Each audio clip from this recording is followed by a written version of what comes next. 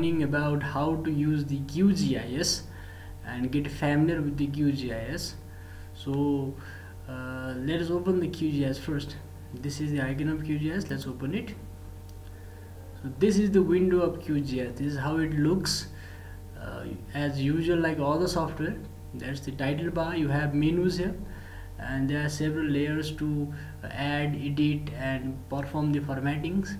You can see in the left there's the browser panel. It has the address, and you can fetch the files from browser panel. And below the browser there is the layers panel. Layers panel, actually you add layers. The files in the QGIS actually contain several layers. So layers can be breeze or river, roads, airports. So they can be features.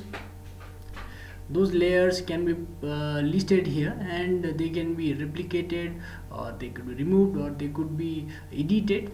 So that is done in this layer palette. So this is the area where we work. And if you look at the bottom, you can see the coordinate, right? The coordinate separated by a comma sign. Two numbers appear here. That is the coordinate under the EPSC 432C6 system. Okay, that is the coordinate system, representation system. You can have different coordinate system. You can change it. So we'll talk about them in detail in other videos. So let's get started. So what we do in this tutorial is we add a layer. Okay, to get that layer you have to download it, and the link is provided in the description below. You can just download it. I don't think there would be any problem to download it. We all are familiar with this computer things, right? So let me start. Okay, how to do is go to layer and go to add layer and select add vector layer. So why vector layer? Because the shape file we are trying to is a vector layer. Okay, so let's download it. There you go. I have this. Go to your address wherever it is. So I have here and in admin, and I just want in admin 2. Say this .ssp. Shape file always has the extension of .ssp. So I am selecting this one. So click open and add and close. Now this is the shape file. How it goes. This layer appears here. This is the vector layer. I mean polygon. This symbol shows the polygon. This square box shows that this is a polygon.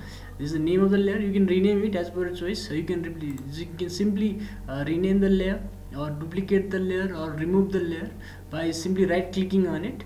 To check the properties, just go to right click and click on properties.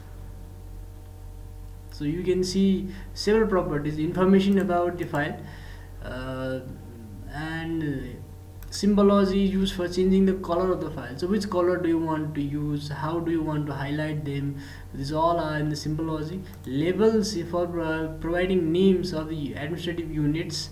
So there are other several functions. We'll talk about them accordingly as what needed, right? So you can just check the property just by double clicking in the layer, right? Okay, that's it.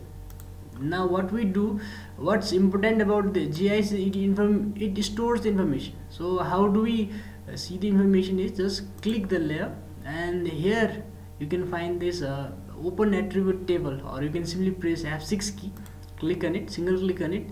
So you can see attribute table. So there at the top of the window you can see the total features and filtered features, selected features. Selected is 0. If you select any particular data, then selected is 1, right? So this is the attribute table. It has several columns and rows, and they represent the name of the state of India and the district. What is that? Whether the district, name of the state, district, and other several information. So that is always gained from the attribute table. So we do this. Similarly, let's add another one. Again, go to layer, create add layer, add vector layer. Let's add admin3.ssp. So here it is, admin3.ssp.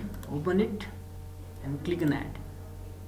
Okay, So you get it. So you can just uncheck it,